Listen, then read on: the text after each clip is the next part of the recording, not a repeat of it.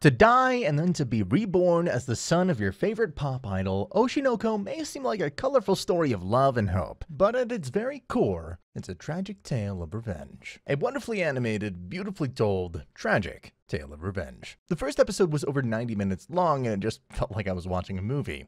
Yet the anime adaptation is euphoric and the story is phenomenal. Well, it's by the author of Kaguya-sama after all. As always, this will be my brief recap of the series. Well then, let's see what we have. There's a guy named Goro Amamiya. He's a laid-back doctor who has no problem with watching his favorite idol, Ai Hoshino, in a patient's room. Why is a working adult, a proper member of society, into an underage idol, you might ask? Well, this goes back to 4 years ago when he had a patient named Serena. She was pale and frail, only 12 years old, and already spending all her days in the hospital, though she was really into Ai Hoshino. And so after she unfortunately passed away, the doctor sort of inherited her love for Ai.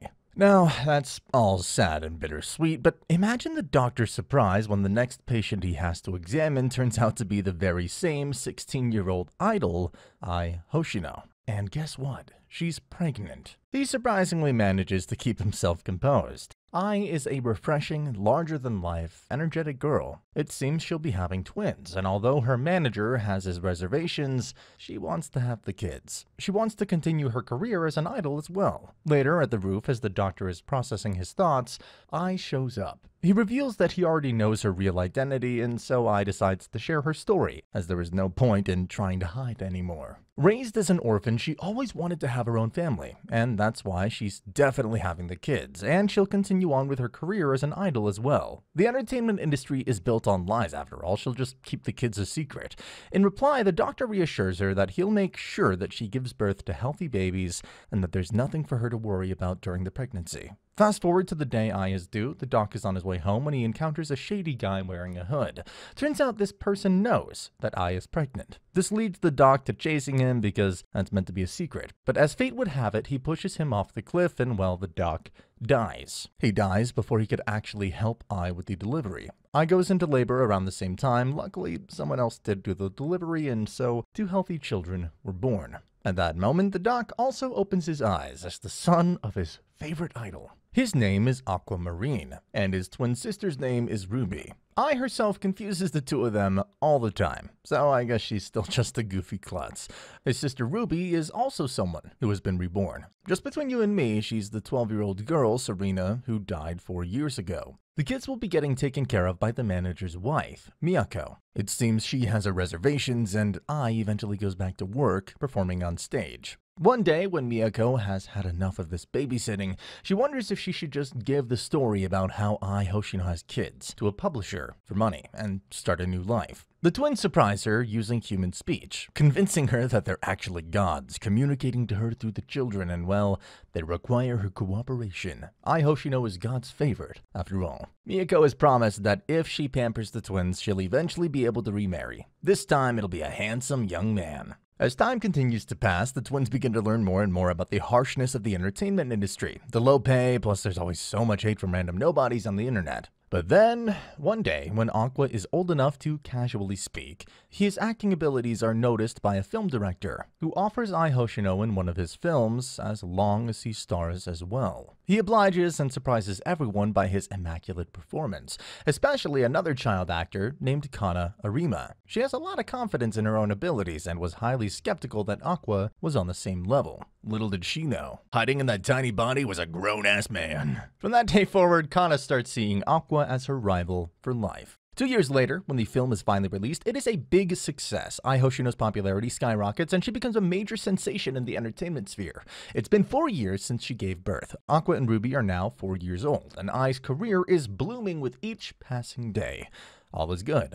Life is good. But on the day of her first major Tokyo Dome performance, the same guy who killed the doc 4 years ago shows up at their doorstep and rings the bell. Ai rushes to open it thinking it's the manager, but no, it's that creepy stalker. She stabs her right there and then, and accuses her of lying to her fans. Though even so, Ai not only remembered his name, she also expressed how she's still trying to love her fans. This gives the guy some serious mental concussions. He cannot cope with the fact that he's complete human garbage, so he runs away. As for Ai, it's not too late for her. And Aqua, a former doctor, can see that. Ruby also listens from the other side of the door as Ai tells her kids that she loves them and passes away. It's a horribly sad, bittersweet, and pretty tragic moment.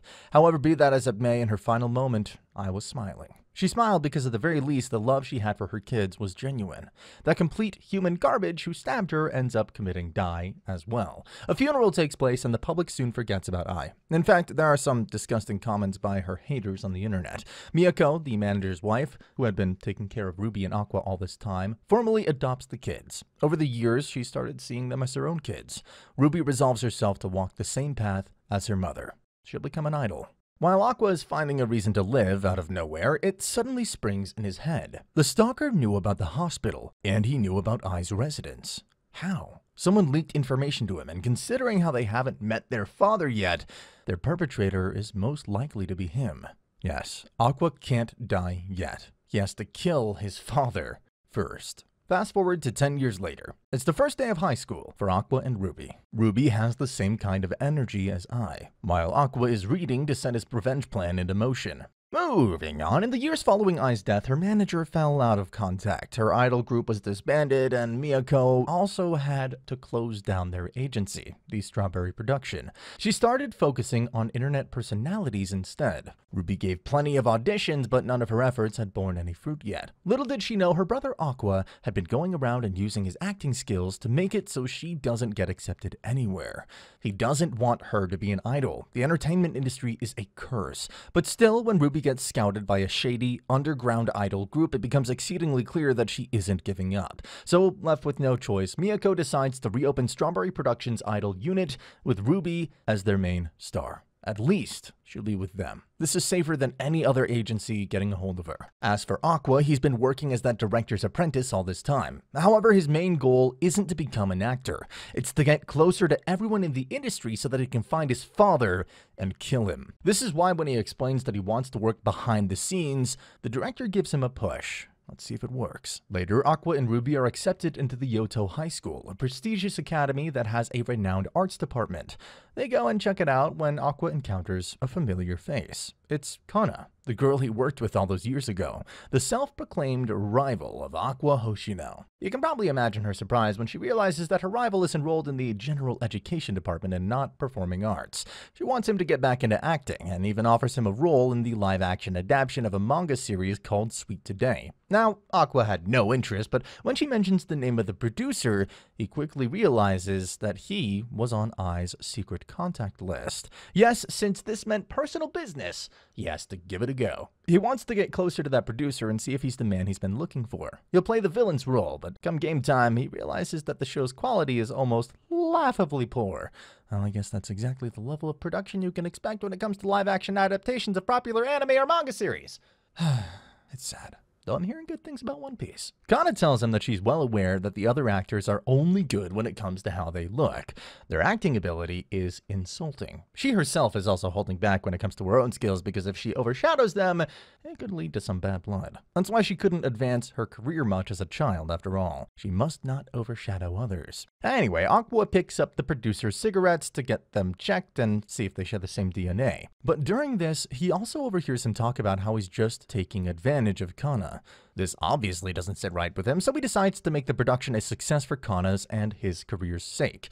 He uses his brilliant acting skills to control other people's actions as well, sort of reel them in, and make it so Kana is free to go all out with her acting. This results in a much better and much more genuine scene, and although it doesn't make up for all the other poor scenes, it does make the final scene watchable, at the very least. Plus, since Kana was able to demonstrate her true skills, she'll get more work in the future. The author of that manga was basically in depression because of the rest of the production, but this acceptable last scene made her smile. Aqua has a brief meeting with the producer. This time, he knows that the man is not his father, so he just wants to learn more from him. He asks about if there was someone close to Ai Hoshino, and the producer does know someone, but Aqua will have to star in a dating show to learn more.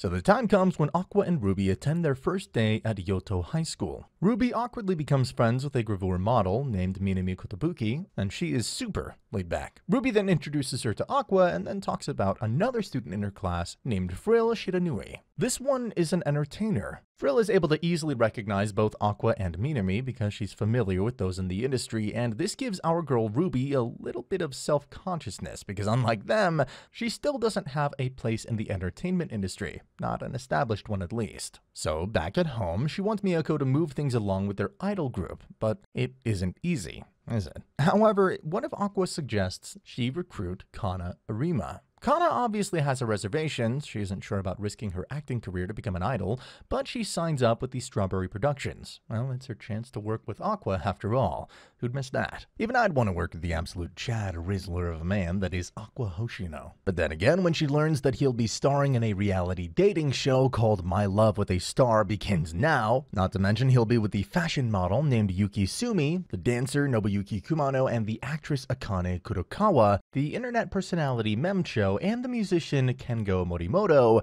all big names in the industry, and the girls are just straight up bombshells. Kana's kinda jealous. Lucky for her, Aqua has no interest whatsoever in any of those girls. He's there for one reason and one reason alone: to get more information about people who were close to Ai Hoshino. Subsequently, Strawberry Productions' idol unit is ready for Ruby and Kana to debut online. They get some help from one of these seasoned internet personalities, a masked physical training guy named Payan. The girls weren't very sure about him, but when they realized that he makes 100 million yen per year, there was no way the girls wouldn't accept him as their master. He advises them to collaborate with already established channels, such as his channel.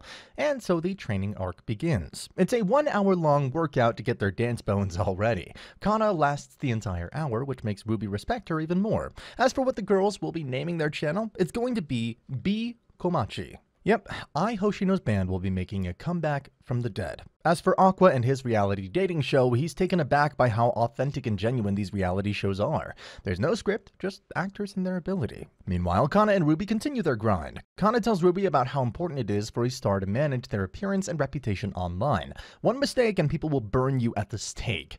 Back to the dating show, there's a love triangle going on between Yuki, Nobuyuki, and Kengo. Why isn't Aqua in the triangle? Well, it just isn't like him. He doesn't want to draw more attention to himself, so instead of going for Yuki, who's already getting attention, or Memcho, who has a ridiculous number of subscribers, Aqua decides to try his shot with Akane, a silent beauty who hasn't had much screen time in the show yet.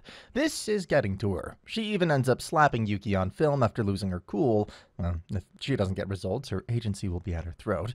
However, this backfires. Yuki may forgive her, but what about the internet? Yuki's fans have come after her online and tried to bring her reputation down. Negative comments, hate, memes, trolls. At one point, it became too much for Akane to handle, that taking her own life seemed like the only escape. So there she was, at a pedestrian overpass, ready to jump to end it all. Fortunately, Aqua saw this coming. He shows up before it's too late. A police officer shows up too, and soon enough, right as Ruby and Kana are talking about how often celebrities take their own lives because of harassment, Miyako receives a call that Aqua is at the police station. The anxiety starts to go straight through the roof. At the police station, we see Akane bawling beside her mother. She finally lets it all out. Soon, the rest of the cast of Alone Now also enters the chat. The first thing Yuki does is that she slaps Akane. She slaps her and then hugs her. It's rightfully dramatic, to say the least. But at least they're even now. Aqua then asks Akane what she wants to do. She can step down from the show. That's one way of going about things. But because she doesn't want everyone's efforts going to waste, she states that she will stick around to the very end. Of course, the others support the decision. But how is Aqua planning on resolving this? He's actually pretty disgusted at the staff for purposefully making Akane out to be the villain of the show with the way they edited the footage. He reveals the news about Akane's suicide attempt to the police and declares that the real reality show begins now. Seriously, what is this bro planning on doing? Basically, he wants to make a video that redoes the scene where Akane slaps Yuki. Aqua personally goes up to the director to get the scene where Yuki hugs Akane, because they were purposefully hiding it. And well, let's just say, he gaslights the director into having his way. In the end, the video they do is a major success, and Akane's reputation stabilizes once again. The next question is, how is Akane going to handle the show from here on out? Memcho and Aqua tell her to play a character so that she doesn't take things personally. As they're saying this, Aqua's the only guy in the room, so the girls ask him about his ideal girl. As expected, Aqua describes Hoshino Ai, fully believing that Ai is not someone who can be imitated. Now, Akane herself was pretty grateful to Aqua for what he did, so she spends the night gathering information, analyzing Ai, and learning about her characteristic quirks. She's so good at it that she ends up nailing down Ai's personality and history to the last minute detail. It's pretty scary. And the next time the filming takes place, she shows up to their set in her Ai impression. Everyone is pulled in by her energy, especially Aqua. He is stunned. When Yuki and Memcho start pestering him about what he thinks about Akane now, our boy gets flustered, turns red, and tells them to stop before running off on his own. This causes Akane to snap out of her character as well, because she wasn't expecting such a response from Aqua. The girls ask her if she'd be willing to date Aqua for real, and it seems she isn't against it. And with that, that's it. Excitement returns to the show. When Ruby watches her performance, she is reminded of her mother. Aqua, on the other hand, experiences a bit of an existential crisis. What is his relationship with Ai? Is he her son, her fan, or something else? He skips school with Kana and has a little talk with her. It helps him sort out his feelings. And he also learns that he isn't really romantically interested in Kana herself, but considering how skilled she is at imitating, she can be of good use for him. That's why, during the final episode of Love Now, he plunges forward and passionately kisses Akane on camera. Of course, our girl Kana is annoyed, but to be fair, Aqua is just too deep into the Sigma male grind set. He isn't interested in either of them.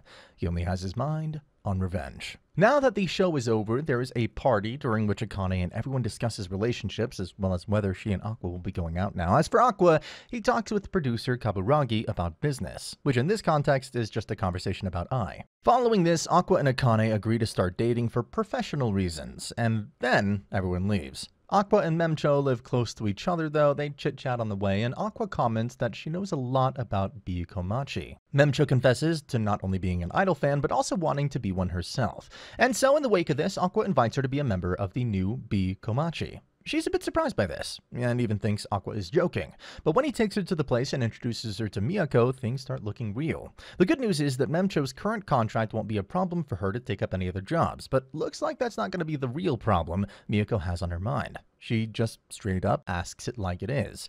Memcho is lying about her age. There's a bit of back and forth, but Miyako understands if she's a couple of years older. The problem is that it's not just a couple of years. She's actually 25. Now, being an idol when you're 25, that sounds illegal somehow. She explains how she had to support her sick mother and siblings, and by the time she could give becoming an idol an actual shot, she was already 23 years old. So instead, she lied about being a high school student online and started streaming. But whatever. Ruby and Kana warmly welcome her into the gang. Yes, Memcho becomes a part of the new Bee Komachi. And thanks to the new popularity of the Love Now show, Bee Komachi gets some eyes as well, because Memcho was part of the show. Well, Aqua was too, and so he's in the spotlight as well. Bee Komachi is going to reuse some of the band's old songs to give a performance, and so the training arc begins. But Kana isn't really in her element. She's a bit cold to Ruby and Memcho, and a bit jealous because of Aqua's recent surge in popularity. Aqua comments that if she keeps it up, even he will get hurt, which of course gets to Kana because the poor girl is in love with him. After meeting with the producer again, Aqua decides that he'd secure a spot for them in the upcoming Japan Idol Festival, so that Bee Komachi can revive for real. But the question is, who is going to be the group's center? Ruby and Memcho both want it, but Kana isn't interested. She beats herself down and undermines her abilities. However, when they try to look into her music career, both Ruby and Memcho realize how handful the girl is. If she's feeling insecure with this level of abilities, she'd really be a handful. Hence, despite her wishes, it is decided. Kana is going to be the center. It's not like she had a choice. The other two are simply too terrible at singing compared to her. Miyako once again invites Payon to teach them a thing or two. You know, the guy who can spend like 1,000,000 yen on a coffee just on a Tuesday. He trains them to build their stamina and adjusts their dance movements. When they're done with a training session, Kana steps out to take a breath. This is where Payon asks her if she regrets becoming an idol. He asks very sincerely, so she replies honestly. She still doubts that she can be an idol, or a center for that matter, but just talking it out with him makes her feel a lot better.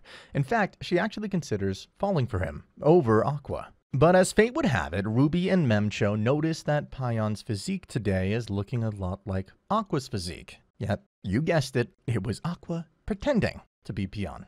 Kana goes on to talk about Aqua with Memcho, how he left a strong impression on her back when they were kids, but he is such a pain. Aqua talks to Payon on the phone about the progress, and Payon compliments Aqua for being able to handle this on his own. This does make you wonder though, why is Aqua pretending to be someone else in the first place? It's because he knows that Kana isn't the mood to listen to him.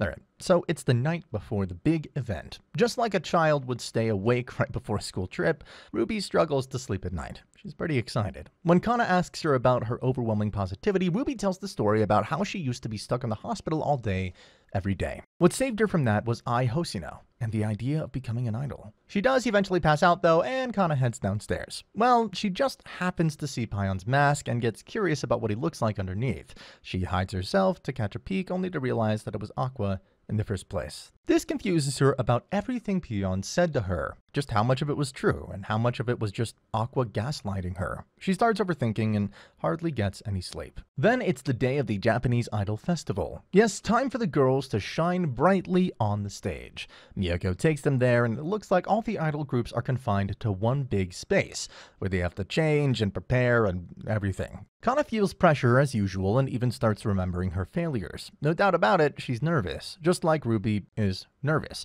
However, Ruby assures her that it'll be alright. They're still noobs anyway, so with that, Kana embraces her status as a noob and embraces herself to go wild on stage. Next, the performance begins. There's quite a large audience. Most of them are Memcho's YouTube subscribers though, but Ruby begins to draw them in as well. Before you know it, she's drawing their attention with a charm similar to that of Hoshino. She gets a lot of fans as well. Again, this causes Kana to get a little insecure. She's the center, but no one is watching her. Well, that's when her eyes coincidentally spot someone raising a white Silume somewhere in the audience. It's Aqua. He dances around and waves all three colors to show support for all three of them. Watching him makes Kana realize how silly everything is, so she changes her motivation. She's going to use this opportunity to surpass the other two and also win Aqua's heart. Well, good luck with that. All in all, the performance is a massive success, and as they're on their way back, Kana finally learns that Aqua's relationship with Akane is only for work, and nothing more. Good, she can finally relax. Memcho is an adult, so she quickly concludes that Kana has eyes for Aqua. The following day, Kana asks Aqua about why he disguised himself as Pion. He says that it's just because she wouldn't talk to him. Kana teases him about it, but for what it's worth, Ruby's glad that they're on good terms again. Meanwhile, producer Kaburaki meets a guy named Sumiyaki Raida to go over the production of an upcoming stage play. It's going to be an adaptation of a popular manga series called Tokyo Blade. The purpose of this meeting is for Rita to get some young and good-looking actors for the cast. Later, there's a date. A work date, if you will. Both Aqua and Akane talk about how they're going to be part of the Tokyo Blade project. Their roles are going to be that of an established couple in the manga. But there's another love interest type character in the story for Aqua's character. Akane wonders who will be playing that. That's when Kana enters the chat and reveals that it will be her. And Aqua notices something. It's impossible to miss. He realizes that Kana and Akane are out for blood. And I guess that's pretty much it for the first season of Oshinoko. The lead producer is pleased with the idea of casting Kana and Akane as they both share a unique dynamic. The play is going to be great, he just knows it. As for Ruby and Aqua, Ruby visits her mother's grave, while Aqua swears that he will definitely find their father. And that's where season 1 ends. Do check out the actual anime if you haven't already, guys. It is pretty phenomenal.